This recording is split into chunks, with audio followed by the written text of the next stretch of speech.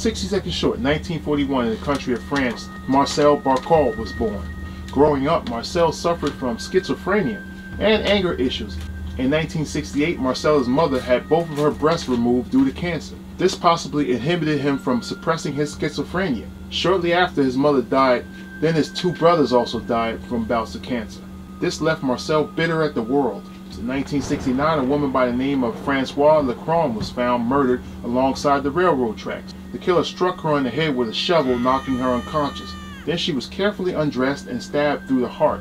The media named the killer the Shadow Killer. Each homicide took place between the hours of 9 p.m. and 11 p.m. Over the next 7 years, 6 murders in total were committed, just like the previous homicide. Marcel was identified as a killer when his schizophrenia caused him to indiscriminately murder 2 additional people, in which he left clues for the authorities to identify him. Marcel was arrested, charged, and sentenced to life imprisonment.